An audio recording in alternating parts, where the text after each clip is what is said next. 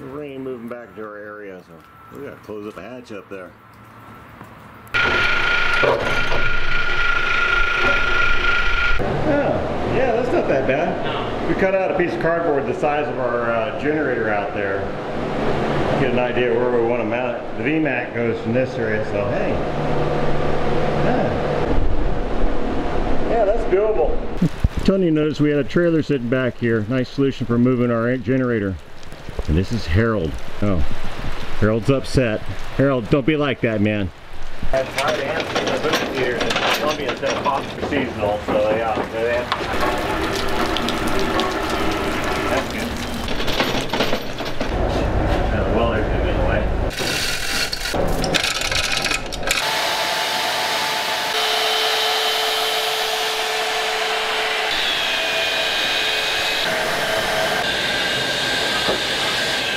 You know when you stand it up, you gotta have something out of it when you stand it up.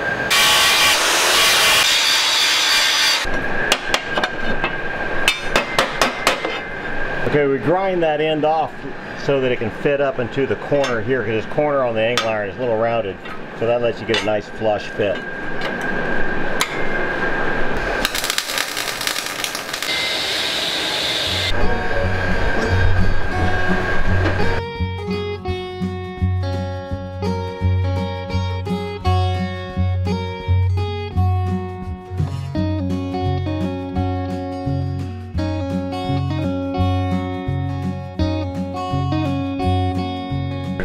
Nicely done. Tony put in a cross brace there and got the center of gravity set, then just a couple of bolts to hold it in place so we can take it off, so we can get the head of the engine off and a little more maintenance, because the engine is locked into this frame.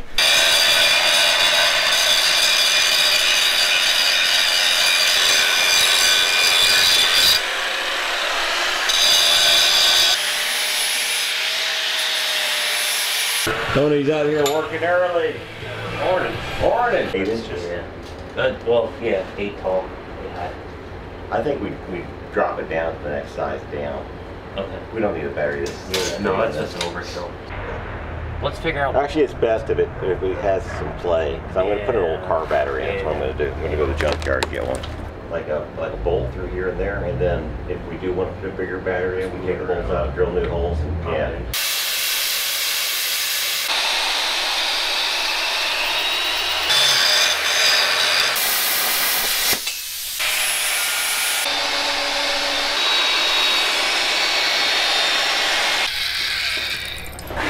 Oh yeah, it's beautiful. So that's our lifting lug for bringing it in and out of the cargo hold, or the engine room, because the hatch is small. It can't take something this long, so we just drop it down like that. And then the one on top, once we get it down inside, we lift it up on that one.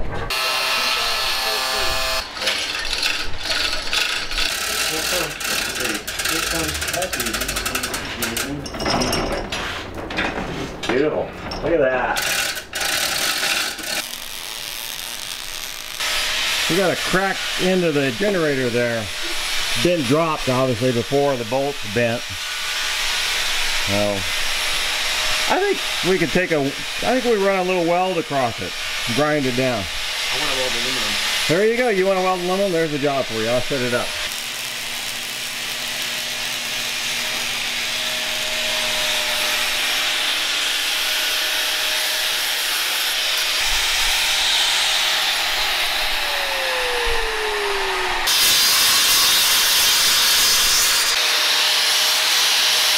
That'll be good. See that gap in there will be nice for the weld.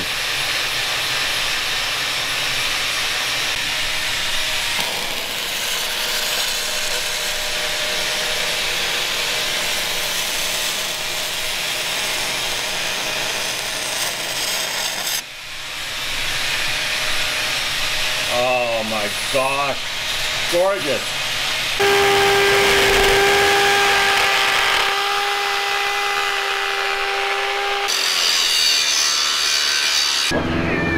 That's my neighbor doing it right. Teach him young.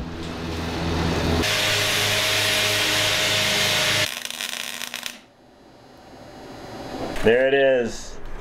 The Tony. You may drill these? Sure. Did you guys find the bolts? Yeah. Yeah? Cool. Yeah.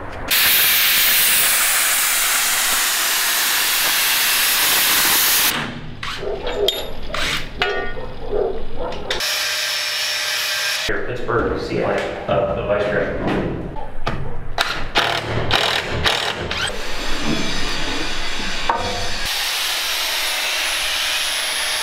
What? Oh, it's got a little safety switch in the bottom of it. On the bottom of the bag. On the bottom of the bag, Yeah. it's in some kind of recess that it can't get pressed. See the light's red? Oh. Red light, no go. Oh. So that's the whole deal. Look at that little switch there. I'd clean this crap off the bottom. I think that's what this is getting away. It's just a little too much junk. No, I'm never gonna have enough room to turn the knobs. Well, you can switch the handle to the other side. Oh. Problem is there's a dimple in the wall and that switch is right in that dimple.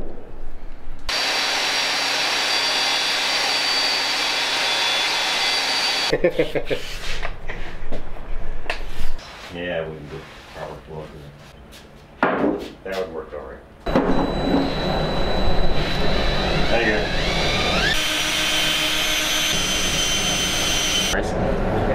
Get it on. Very studious in this. Hour on that rotisserie grinding piece, not one piece of metal in me yesterday. The battery's in groups and we're picking a width or a length rather that will fit a lot of them. You know where it's at? Yeah, it's in the cargo hold somewhere. Cordless portaband. Oh, Oh, for the portaband? it's so. Oh, cordless portaband. Cordless. I don't like cordless that much. Dude. It's always, the battery dies right at the end. Because you don't have new stuff. This. I do have new stuff. I like this air pistol. I've never seen a screw $1.50 at Harbor Freight. Yeah. Yeah, they're great. Brian, I know how to use shackles, trust me. I'm sorry. It just took me a second. Damn, Doug, don't feed me breakfast. I can't think right. Don't let it fall out of the bag. Once it gets going, it'll go until it's all out. Yeah, no, that's where we're at. Cool. We're stuffing it back in the bag like a hemorrhoid. That's it. Like a hemorrhoid.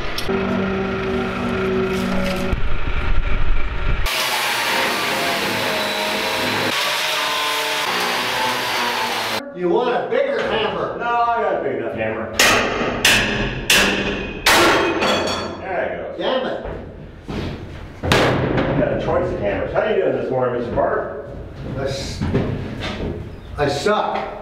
I'm sorry to hear that. I'm in a terrible physical altercation with myself. Well, you look good though now. You know, I don't see blood pouring out anywhere. I don't know if that's a I shirt. got a Band-Aid on. Did you? What you do? I don't want to see it. I'm just bullshit. Oh, okay.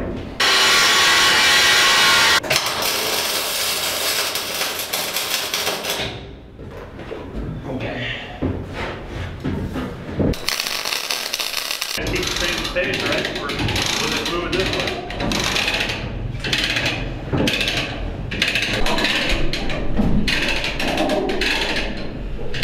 That's cool. That's nice. Yeah! Yes!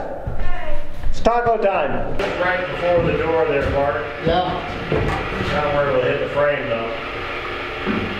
Warren, But then we probably should have put the damn a piece of wood under it friction board in first. Okay, now you gotta push hard, Bart. Mike, you gotta pull. There you go. Now let the weight go back on the crane since it will. Right, as soon as it will. Down. Okay, down. There you go. There you go. Okay. There you go. Front engine mounts are in. Now Dave has to come back and re-weld the exhaust. It was a little off anyway, but it's kind of bad not communicating to people all the time. So he worked on putting the exhaust system in while the engine was kind of cockeyed. So we're decocking the engine. It's gonna be a girl engine now. I guess most of the time we blame somebody waiting here. We blamed Chris on a bunch of shit. Chris gets blamed for all kinds of Chris stuff. hadn't been here for over a year until just recently, you know. And then he came back to visit. And shit, we didn't blame him, nothing on him, but after he left. Unfair. It's like, I don't think so, man. fuck when I leave. After he left, everything was his fault. Well, I mean, you did break that tap. Yeah. I didn't break shit. And you cut the fucking speed square in half. That Speed square in half. I think he did that on I purpose. said that was big for the speed square. that was Tony who did that. Pull that thing up right from me, Mike. That's not a California plant plastic cutter.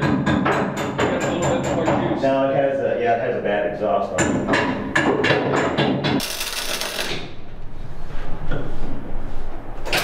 But she's not gonna look at it at all, she's gonna just upload it. And all of a sudden they're gonna kick me off That would YouTube. be a problem. What? So you really filmed him taking a piss?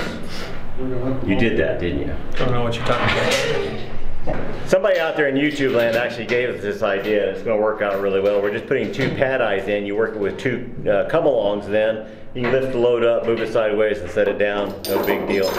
I think I need a little more torque before we pull it this way. Right. That's going to put a lot of strain on right there. That's what.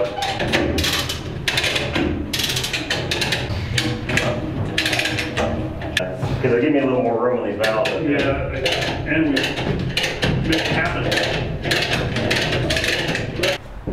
Yeah, I like it. Yeah, the oil change is on your side, but even over here, the turbo is completely exposed, the alternator. The drain plug's right there. That's the transmission fill. There's plenty of room to work in there. There's an oil dipstick right there. Yeah. You can still reach the injectors, the pump, the fuel, the filters, the starter. Oil filter Yeah. for the transmission. I love it. And the other thing everybody needs to remember is our deck comes up. We can pull these boards out and get down there easy. I love it. Yeah, that's good. Thank you guys, appreciate it. I should pull it. Bart's fault, isn't it? Don't put it in here. We put the engine in backwards, all right? 3 people out. The exhaust is on this side. It's supposed to be over there, so we're gonna cheat and use the crane to flip it around. We know we can do it with the other stuff. That takes longer. 74% humidity, which it says it will work at 75. They don't really mean that. I got a glue stick in my bag. Hold on. Yeah, all right. Okay. Okay, down she goes. There we go. Put it in the right way this time, which makes more sense because there's a control box. There'll be another control panel here for running the engine, and then another one that's an automated one will actually do something cool. If the engine loses oil pressure, it automatically shuts it off. And Brian and Mike are out tomorrow. Bristow Motorsports, if you want to go look at his YouTube channel, built an excellent big wheel for his kid. And thank you to the Briscoe family, Cody, Jackson, and Amy. Thanks for lending Dad out.